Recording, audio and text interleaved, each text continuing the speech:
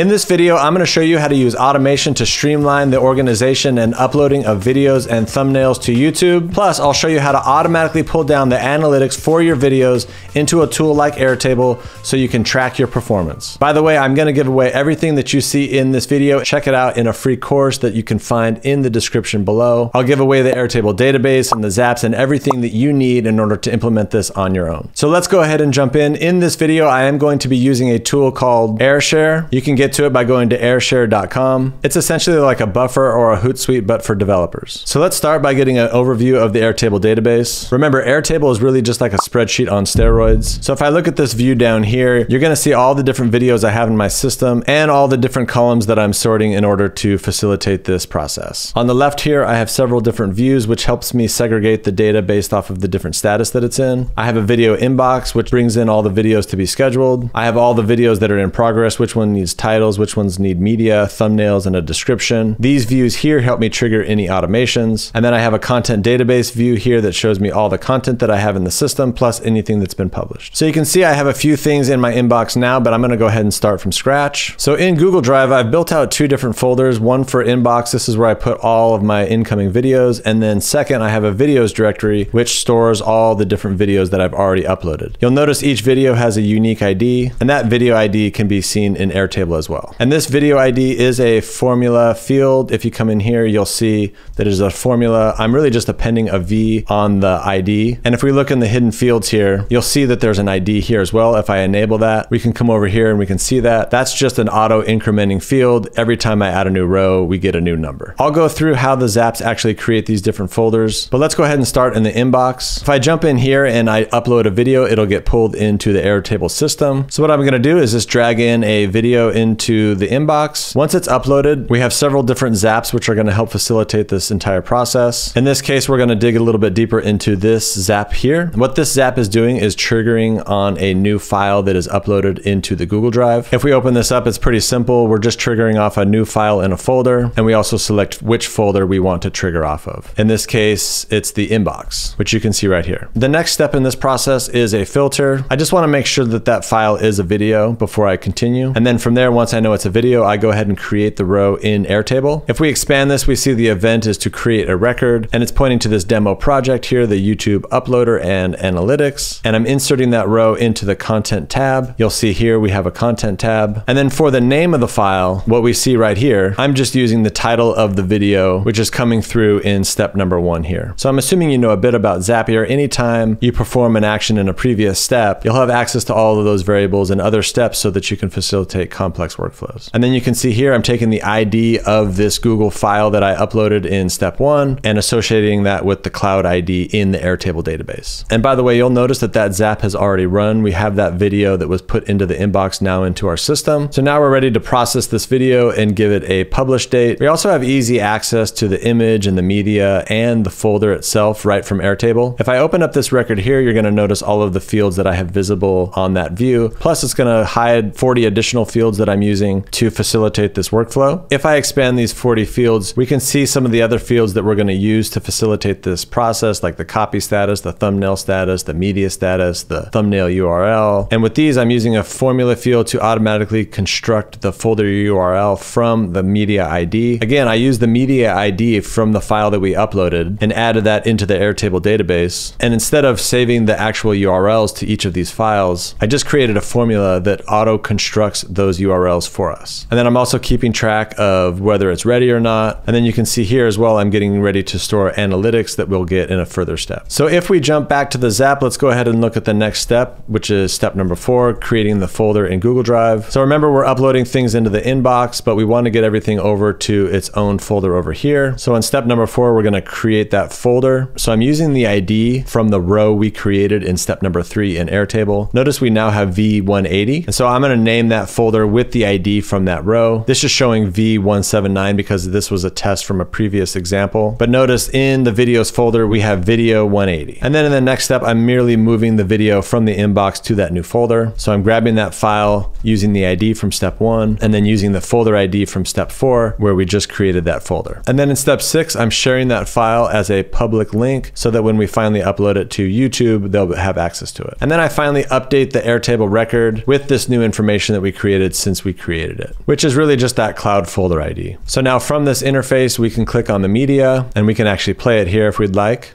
It's a previous YouTube video of mine. And then we can also click directly into the folder. You'll see we have V180 and then also that video we uploaded in step 1. All right, so now we have the video, but what about that thumbnail? So next I'm gonna jump into this zap here, which is going to process a thumbnail that we upload into Google Drive, which transfers it to Airtable. So I'm gonna head back to that inbox. This time when I upload an image, I'm going to upload it with the V180 ID. So we'll see that here. That way it knows which video to associate it with in Airtable. And so if we jump into this zap, let's go through how this one works as well. Again, we're triggering off a new file, new files in the inbox. In this case, the filter is making sure that it's an image. We're also using this text formatter to pull out the number from the file name. We want to make sure we can get access to that 174 so we can look it up in Airtable. Now I'm going to look that record up in Airtable itself. You see we're doing a find record inside the YouTube Uploader and Analytics project. In the content table, we're going to search by video ID. So we're using the value that we got in step 3 and we're appending a V in front of it. You can leave these both as default values. Then once we've found that record, we can go ahead and move it into the proper Google Drive folder. That's the one that we created, V180. You can see that that image is already here. So we move that file. We're moving it from the inbox using the ID from step 1 and using the folder ID that we got from step number 4 from the Airtable database. Remember, we looked up the original video that we uploaded, which has that folder information, which we stored in that cloud folder ID. Next, we have to make sure that image is shareable so that Google can read it once we upload it. We're going to make that publicly accessible to anyone that has the link. And then we're going to go ahead and update that record in Airtable so that we now have the image here as well. And if I click on this button here, it's going to take me directly to the image. And again, what we did here was we stored the cloud thumbnail ID in the Airtable row. And with that, we're able to construct the actual Google Drive URL so that when I click this button, it opens up. All right, so now that we have our media and our image, we can go ahead and facilitate the rest of the workflow through the system. In this case, what I'll usually do is I'll assign a publish date. I'll expand this a bit. First, I'll pick a time, 11:30 a.m., and then it's going to go ahead on the 27th. Let's change that to the 28th. And now we have these in progress fields. So now we can check the progress of these different things that we need for our YouTube video, like the title, the media, the thumbnail, and the description. So if I jump into titles, we have the name of the file, but if I want to go ahead and give that a name, I can do that. And then I can go ahead and say that the title status is done, or I could set it to ready for review or in progress as needed to facilitate my specific workflow. When I hit done, it's going to fall out from this view, all because in this view, I'm only showing the stuff that is not done. I also want to make sure that the title is not empty. Then I can jump down to the media filter. Here, I'm going to see that same video file because the media status is not set. Again, I can pick in progress review. In this case, I'm going to say done. It'll fall out from this view. Then we can check the thumbnail. Same logic here. I'll go ahead and say done. And then here I can go ahead and put in the description, and then I can go ahead and say copy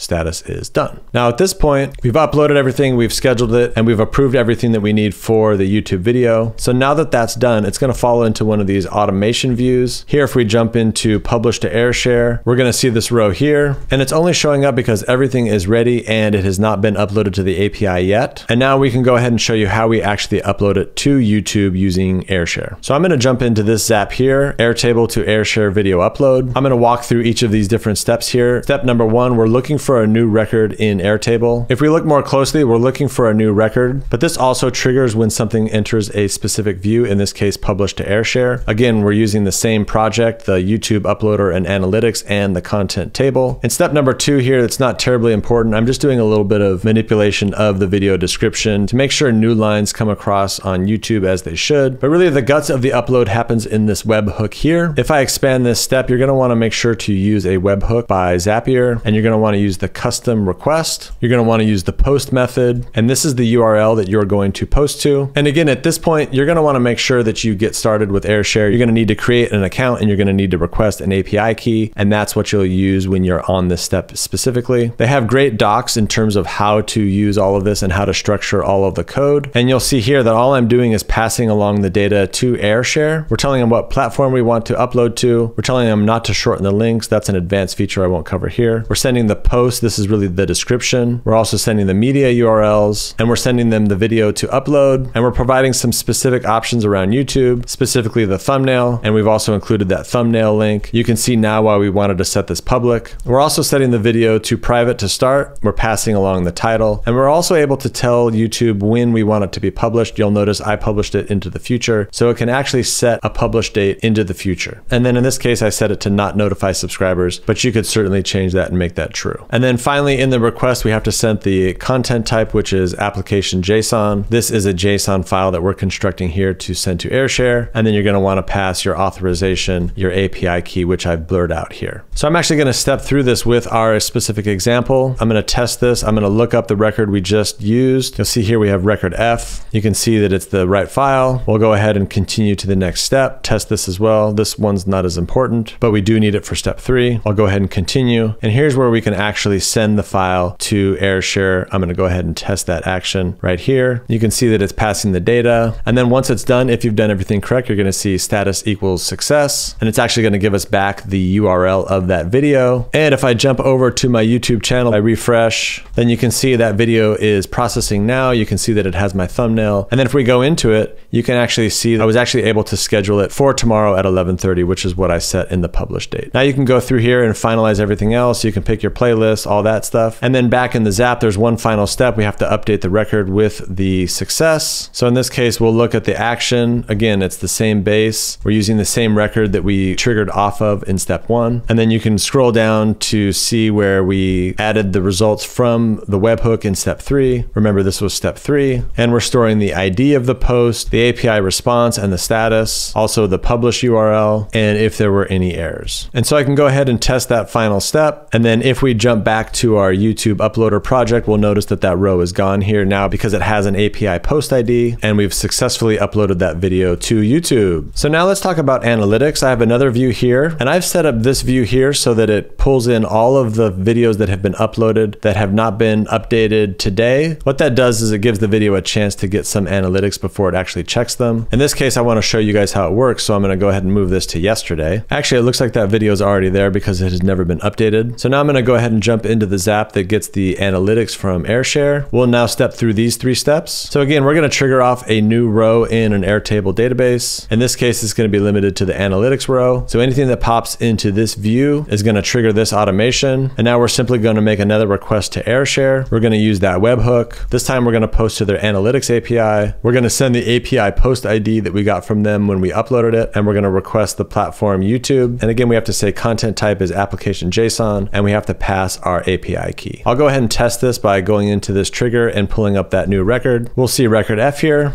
Pull that in. Video demo file for YouTube video number 2. This is the one we were working with. We'll go ahead and continue. We'll jump into the webhook and we will go ahead and test that action, retest. We'll see that was a success, and we'll see that it's coming back with the analytics. Of course, we just published this, so there's not much to show. We'll go ahead and continue. And then finally, all we have to do is update the Airtable record with all of these different analytics that we can pull from Ayrshare. There's quite a few of them. And you can see here that all I do is map all of those responses into the various variables that we have in the Airtable database, like average view percentage, comments, dislikes, estimated minutes watched, likes, shares, subscribers gained, subscribers lost, etc. And we also put in the status of the actual API request here as well, just in case it failed. So there you go. We went through the entire process of uploading a video, scheduling it, going through the process of updating the titles, the statuses, and the description, actually uploading it to YouTube with the thumbnail and the description, and now being able to pull down the analytics. And again, with the analytics, you can adjust this filter here to get the analytics at whatever interval you would like. Now, as a bonus, I showed you, I would also show you how to get the channel analytics, and we can do that here in the profile YouTube analytics. This one's pretty simple. It looks a little bit like video analytics, but it has other things as well, like specifically how many subscribers that you have. And again, these are the analytics for your entire channel, not per video. So here we're going to be looking at this Zap here. This one happens to trigger once a week on Friday at midnight. Check out the schedule trigger in Zapier. Next, we're going to look at the webhook again. In this case, we're using the post method and then also the URL to look up profile analytics from the social networks. Again, in this case, we're using YouTube. We're passing content type application JSON, and again,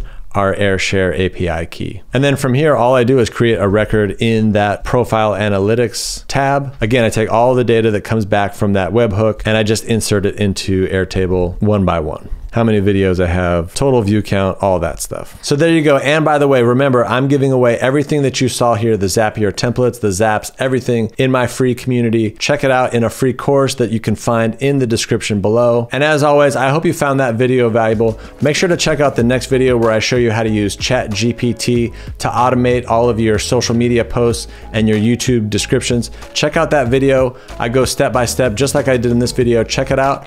Hope to see you there. Have a good one.